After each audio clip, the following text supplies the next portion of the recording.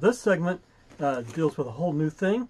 I've been thinking sometime of motorizing my wheel, so I could just let it run and just start swapping pops out. Now I'll speed it up for the video, and you'll just see me just moving really fast, just abnormally fast, kind of like the letter shuffling at the beginning of the video of my videos.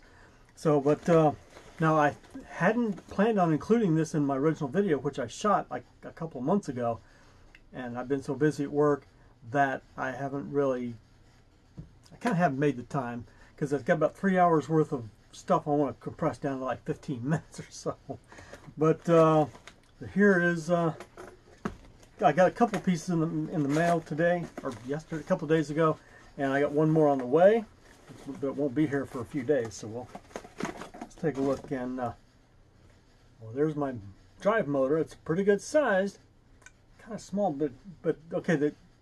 It's kind of small for this table, but they said it's a low speed, high torque motor.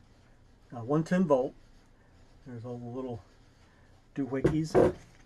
I got hopefully instruction. Yeah, there we go. My little wiring diagram. So we'll be good to go. Capacitor. I think that's my capacitor right there. So that's already on there. Oh, clockwise, counterclockwise. Okay, so make it go either direction. So that's very helpful.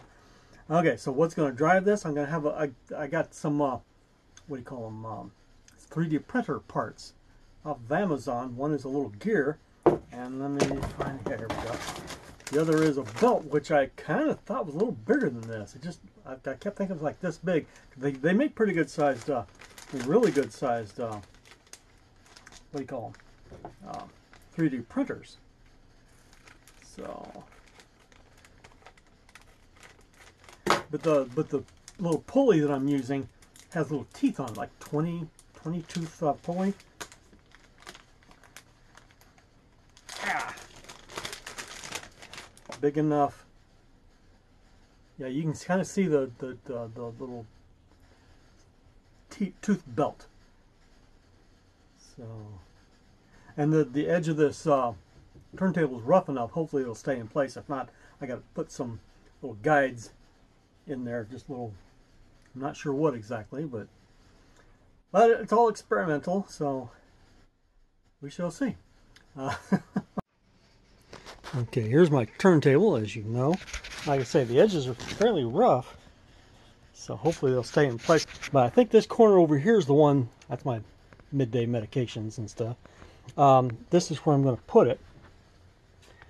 I want to put it way off to one side instead of right up next to it, so the belt will have more of a chance of wrapping around the, like, if not, then idler pulley,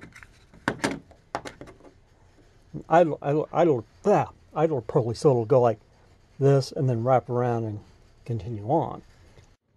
Okay, I about got it. Okay, let's see if I can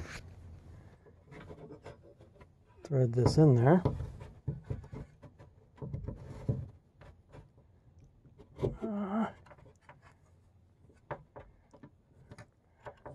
I don't know. There we go. That's it right there. Okay, now let me bolt this down and give it a test run. Okay, got it all bolted down. There's only one hole that won't, there's no wood underneath there. So I did watch and make sure I didn't run the screw through the electrical wire, so it should be good. Okay, let me turn this on.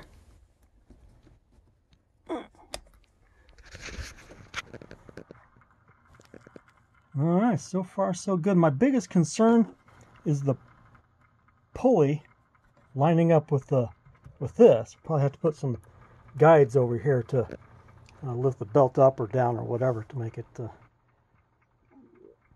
go on there. So, alright, let me see if I can put a belt together and see what happens. And here's my belt. Like you see, it's got the little teeth in there. Whether it's strong enough, I don't know. I guess we'll find out. Okay, kinda. Really can't see what's going on, but let me get this off of here. First test to see if it'll pull it. I'll figure these little twist tie nubs out later. So can you see the motor from there? It's right.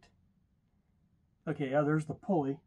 And the motor's back behind us. You can't really see it, but if the table turns, then you'll know.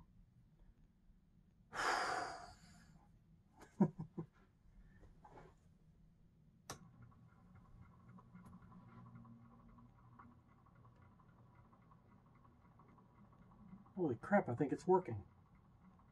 Now that's all the faster I expected it to move. Whoa. Okay, we've slipped a tooth here or something.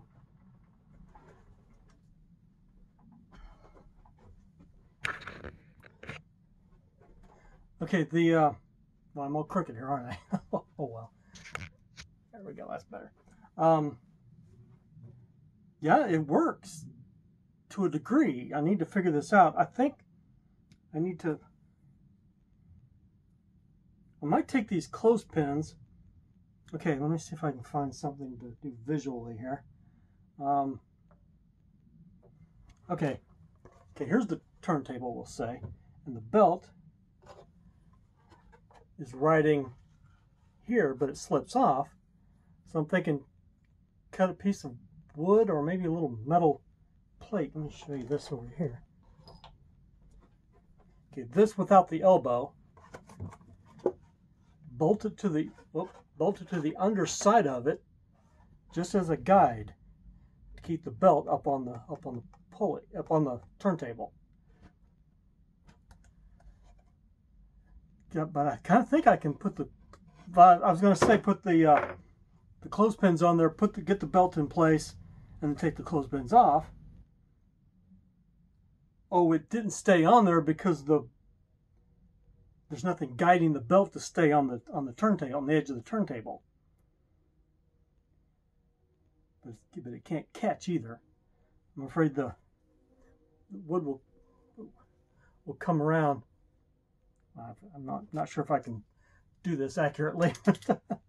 Okay, when the guide comes around, will it catch the belt, or will it go underneath it and the belt slip off? I don't know.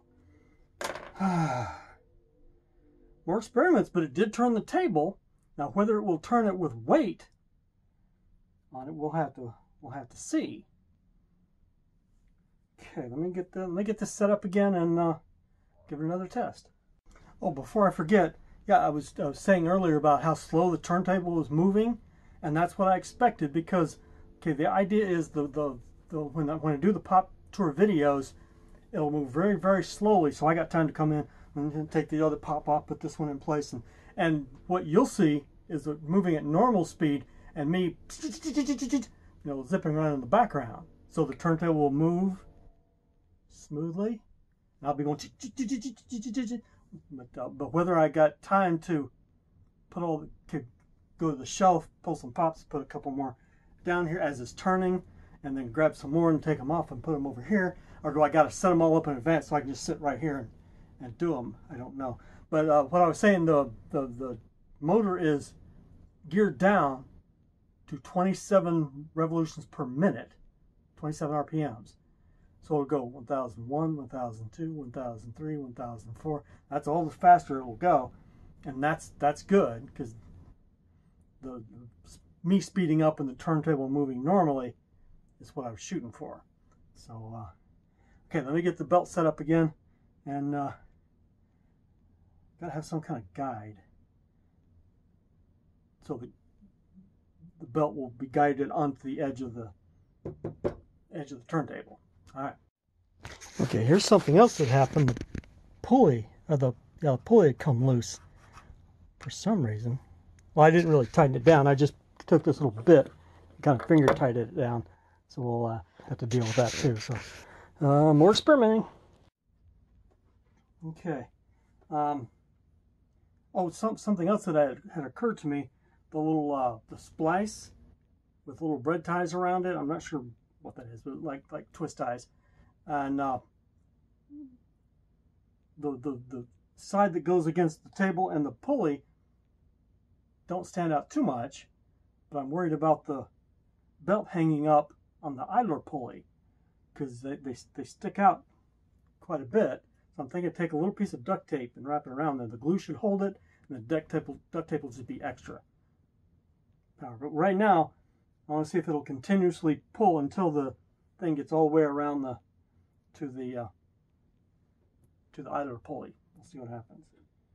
Why is this? The idler pulley isn't where it usually is. Not sure what's going on with that, but let's see what happens. Let me point down here.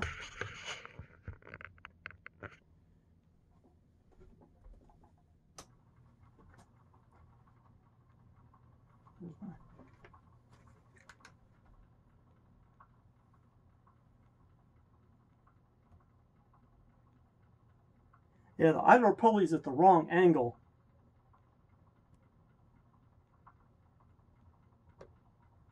But the screw that I put in there is doing a pretty good job of keeping the belt up enough to stay on the belt.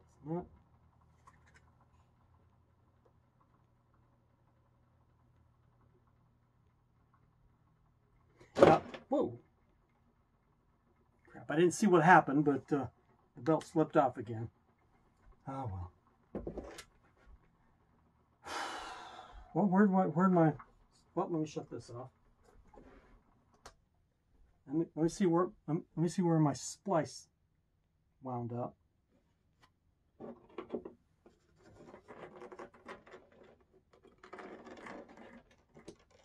Yeah, I'm kind of thinking that. Well, it went almost a quarter of the way around. So,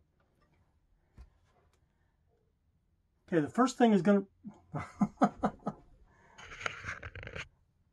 Okay, the first thing is going to be getting the belt to stay up. Now the idler pulley is going to be more fixed in place once I get it all set up. Right now it's just kind of haphazardly on there. But it does turn the table. Now whether it turns with weight, hang on. The motor is not hot, not even warm. So, but it's moving fast and it's just barely turning. It's like I said, the ad said it's a high torque gear down. So once I get the belt thing figured out. Okay, so I'm all set up again. I put the spray glue where the little splices. You can see those little nubs I was talking about. But I do want to see how they go around the idler pulley. Now, how I got this set up, see how the belt goes this way and then all the way back this way. So it wraps around the pulley real nice.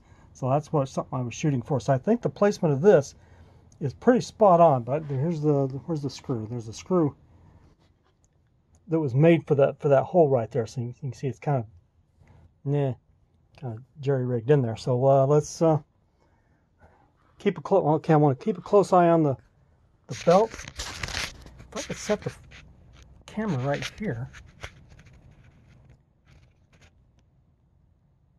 Oh, I just blocked the light.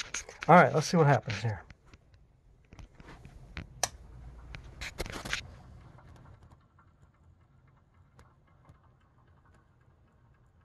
Okay, it seems to be tracking. Whoa, let me get the... Why is it so dark in here all of a sudden? See the screw, I don't know if it's doing any good. But it seems to be holding the belt up okay. The belt is tracking. Let me set this down. And there's the glue bottle about halfway across from the pulley. I've also put my drill on there. I'm not sure how good an idea that is, but if it's going to pull some weight, I need to know it.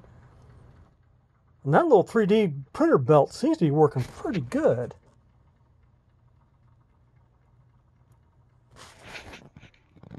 Here's my glue.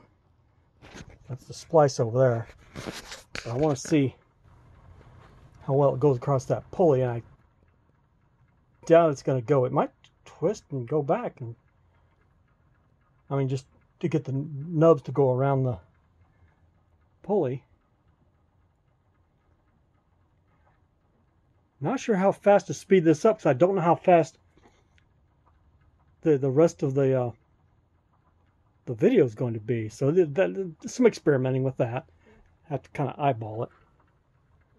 But it's going all the way around, and that the belt is tracking on the right in the middle. That's nice. But you kind of push the idler pulley around to get the wheel to kind of sit straight. That seems to do the trick. Now, whether or not that splice goes around the pulley, that's going to be another concern. And it's coming up. Let me kind of check under here. The motor feels room temperature. It felt kind of cool before, now, but not really warm. Okay. Well, hang on. Let me get the light on. Okay, that's better.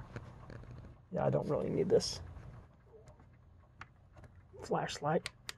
Okay, there's my splice. Let's see what happens. Dun, dun, dun, dun. Drum roll, please. And it's still tracking.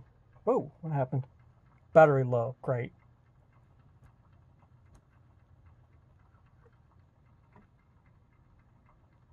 Cool.